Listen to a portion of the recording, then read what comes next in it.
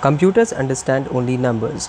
So how do we do NLP processing by converting our text to numbers?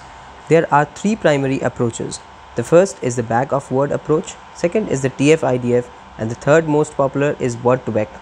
In bag of words approach, it is the frequency of the words in a particular sentence. It does not take into account any semantic similarity, nor does it take into account the importance of a word into its vectorization.